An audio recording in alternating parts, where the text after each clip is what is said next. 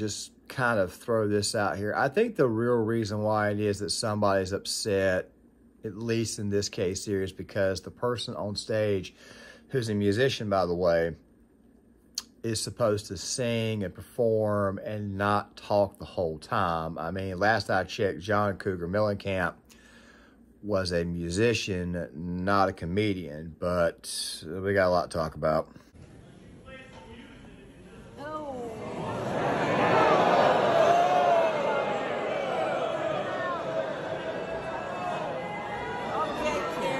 What do you think I've been doing, you cocksucker? You know what? Show's over. I don't know if it's when you get older, you begin to get disgruntled with the crowd that you entertain, or if it's a political mindset that changes, or if it's just, you know, just being done with it all. Either way, this right here is not exactly a good look, and it obviously went viral for a reason. Now, guys, I did a video a while back on John Cougar Mellencamp, his podcast or his episode with Bill Maher. And of course, I'll try to link that episode in the description box. It was a video that got, let's just say it was one of my better performing videos on this platform. Now, the reason why I'm doing this video is to talk about something else, because I'm not here to talk about this from a political perspective or even a cultural perspective. It's more from a perspective of, how do I say this? Are we living in an age where social media has allowed, and I mean have they allowed, athletes, performers, has it allowed these people to just feel like they can just get hostile with the paying customer? I mean, I understand that maybe there's a reason why it is that this happened. You know what? Show's over. But don't worry, we will dive into the entire segment over the course of this video. And also, there's this other video out there that kind of helps explain exactly what happened, more along the lines of, how do I say this? It comes more from the angle of the paying customer itself. And I mentioned this earlier, but we're going to be talking about a little bit of all of that. But first and foremost, let's go back to what it is that could have made people turn on John Cougar, or made some of his older fans or even some of his newer fans, because let's be honest, rock stars who have been around for a very long time, musicians, pop stars, chances are they're probably going to get a following, because people, and what I mean by a following is not just because they perform now, but because they performed back in the day. People catch up, they look at the old music, they begin to like it. I was somebody who obviously grew up on much, much more classic rock, stuff that came out in the 60s, 70s, and 80s, even, and it's really messed up too. Somebody my age looks at stuff that comes out in the 90s, and we automatically think that it's now classic rock. I mean, hell, even some music that came out in the early 2000s is now classified as classic rock, at least as far as people my age is concerned. Yes, I'm getting old, I understand that. The point is this right here.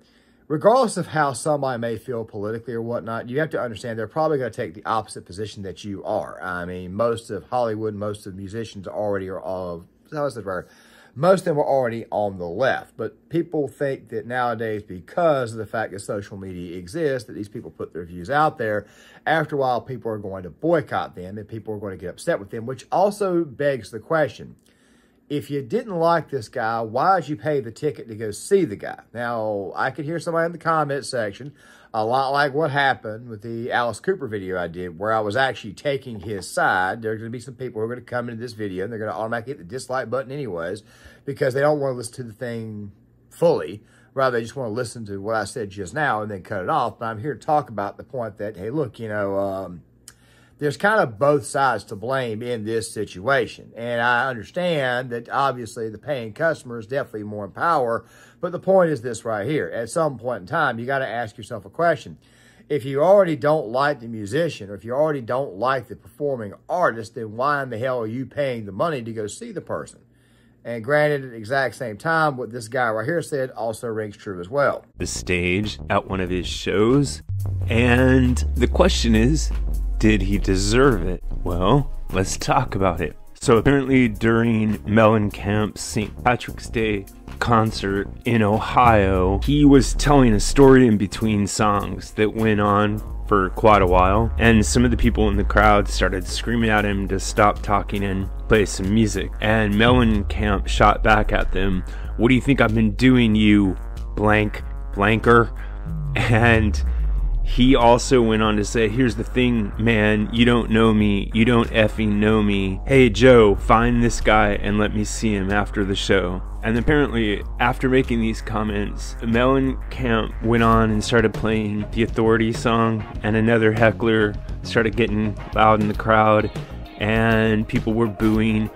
And Mellencamp said, well, you know what? I can stop this show right now, and that it is a ridiculous proposition. A rock concert or even a pop concert is a place you go to intentionally to get loud and make noise. It's one of the few places you're supposed to go to make noise and to get loud. And John Mellencamp's on record from a show he did in 2023 saying, quote, don't like people screaming from the effing audience. Well, what kind of audience do you want? They're not here to see the ballet. They're not here to go to a symphony. You're playing songs like Jack and Diane and Rain on the Scarecrow, Cherry Bomb, Pink Houses, Crumbling Down. They're anthems. They're made to get people. Called Music Gurus. Now, Music Gurus obviously handles musicians. They talk about music is what they do. You go to a concert, you should be allowed to do what? Celebrate, dance, sing, whatnot. I mean, unless maybe you're going to like some old James Taylor or bluegrass concert, you should obviously be allowed to celebrate, have a good time, drink or whatever. You should obviously be able to do that. And I would figure somebody like John Cougar would know this. This is the same guy who did songs like R.O.C.K. in the USA. This is the same guy who did my personal favorite song from by him was the Authority song.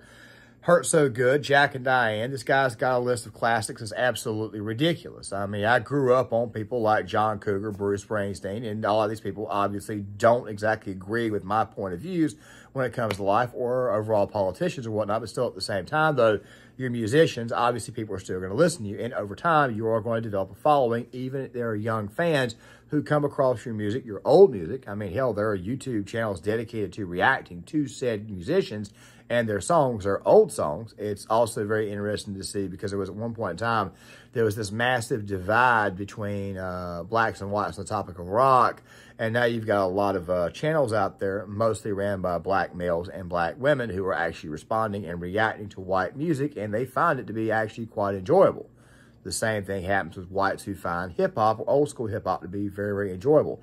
I've talked about the fact that in the 1990s, I also grew up listening to Tupac and Biggie Smalls and eventually developed a kind of an affinity for them, even though that was my teen years. The point is this right here. Obviously, musicians are beloved. And, of course, I'm always one to point out the hypocrisy in pop culture and the hypocrisy in politics of what we're dealing with and all the crazy wokeness that we have to deal with. But the point is this right here. People are looking at this situation, they're thinking that maybe it's possible that the fans have turned on John Cougar, but at the same time, though, people are also looking at this situation and saying maybe John Cougar is just an old, wet fart, nutsack Karen, and that he shouldn't have turned his back on the crowd. Well, let me just go ahead and say this now.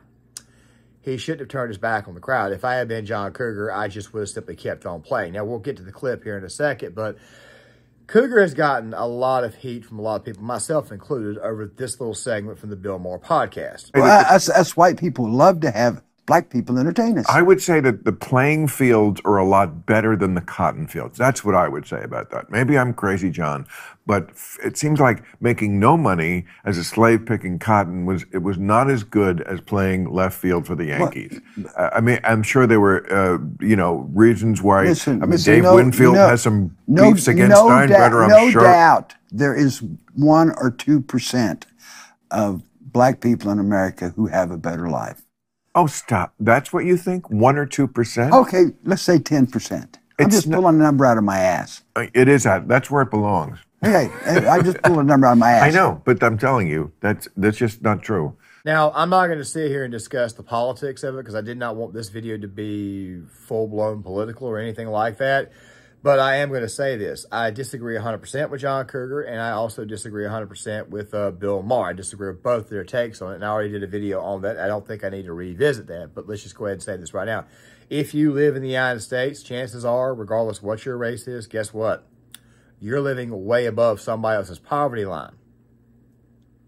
Don't believe me? Go to India. Don't believe me? Go to the Middle East. Go look how people live in those areas there, and then come back here and tell me that you're living poor. You're not living poor. Okay, you're nowhere near as bad.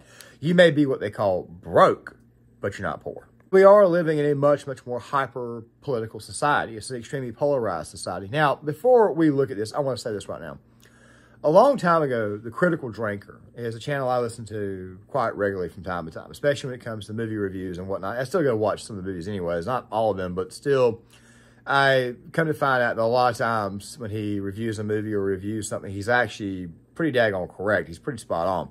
It's one of the reasons why I still subscribe to him and still listen to him from time to time. But the point is this right here.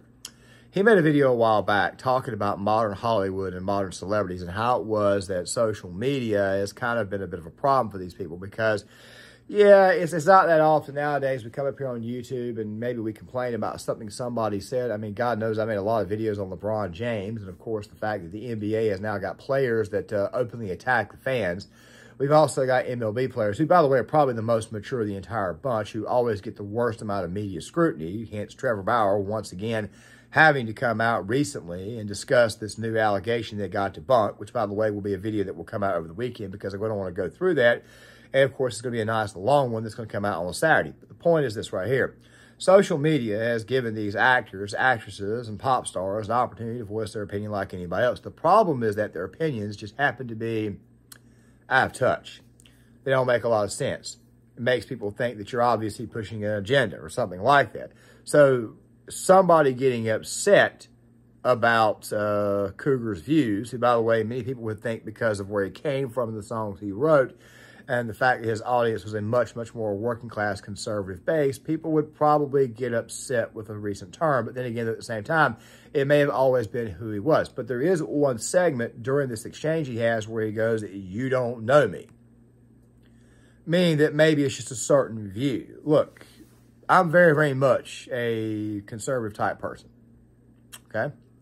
Very, very much.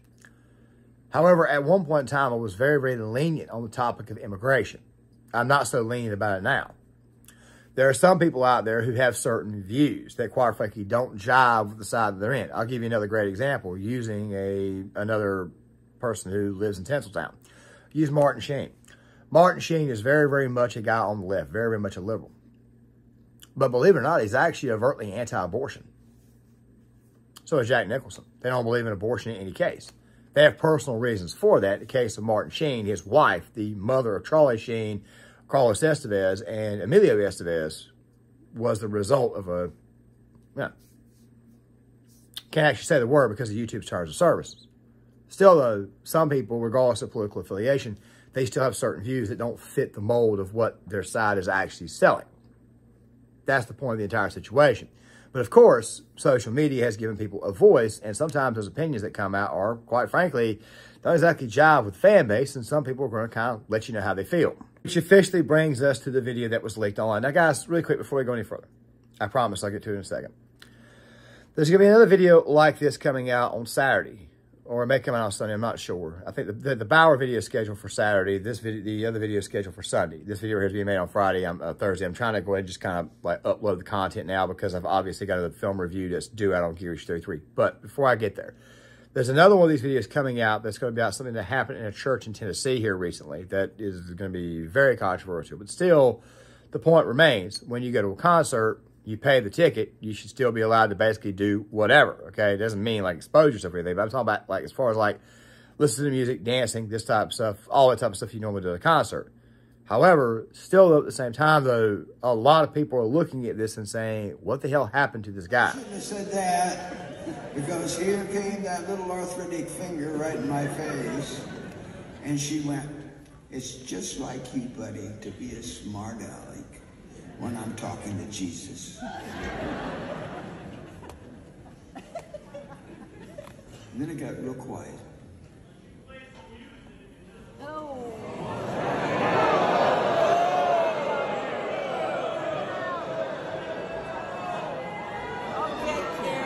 What do you think I've been doing, you cocksucker?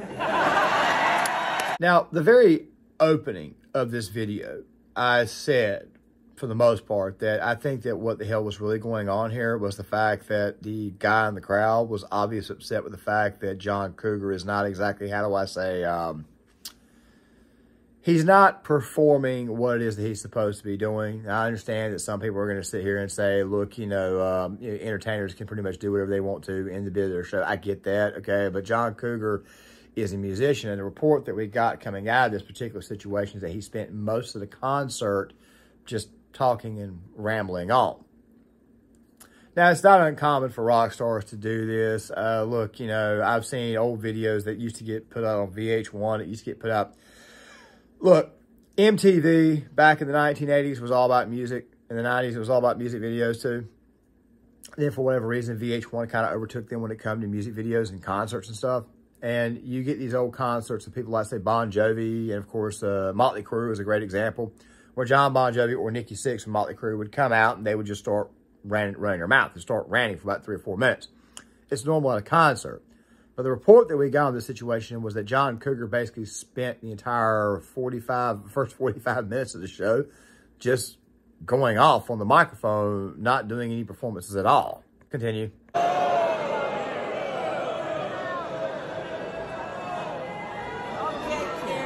What do you think I've been doing, you cocksucker?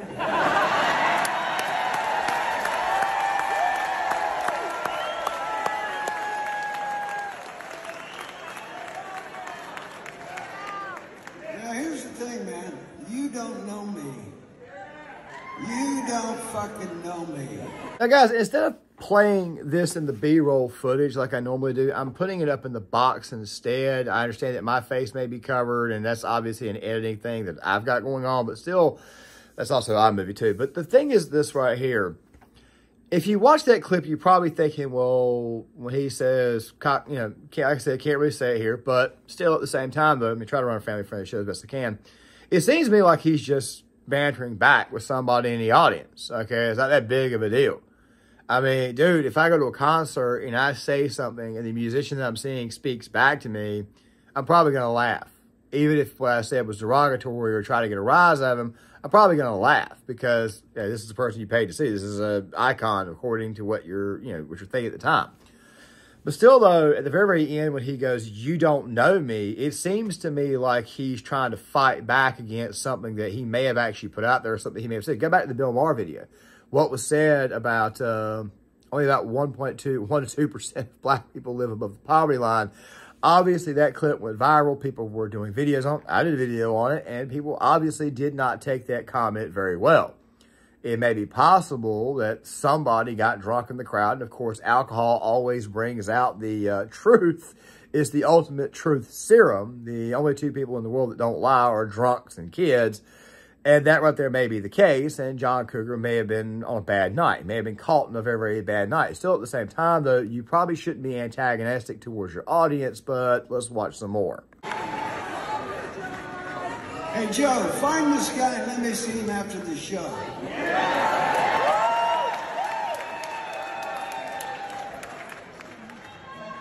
Anyway, before I was so rudely interrupted,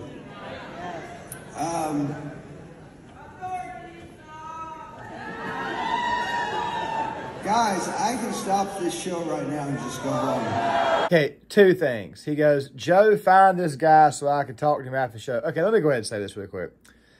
If you're thinking that the guy who's about to be pulled from the crowd who's been going backstage is going to get his ass kicked by John Cougar, I don't think that's going to happen. From what I understand, Cougar's had a heart attack in his life. He's not as good at physical shape. He's getting up there in age, and also something else, too. He's not exactly the biggest of men. You can kind of see that right there on stage.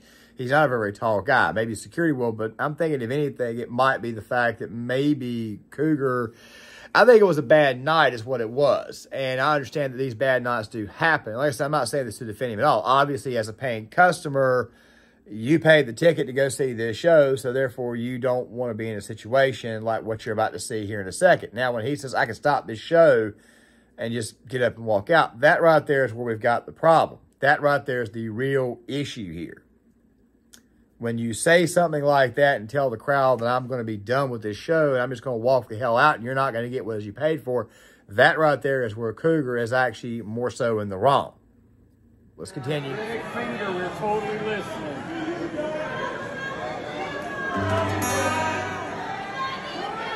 Tell you what I'm going to do. Since you've been so wonderful, I'm going to cut about 10 songs out of the show. Here we go.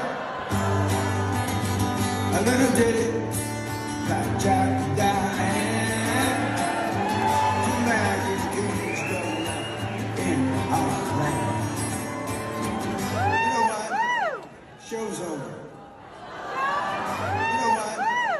Show's over. The situation could have obviously been handled a little bit better is basically what I'm trying to say. But at the same time, though, as the person who's paying the ticket, if you don't like the person, then maybe you shouldn't go. Let me say this right before I end the video. And I understand that this take right here is also probably going to be one of my polarizing takes, but I want to go ahead and say this.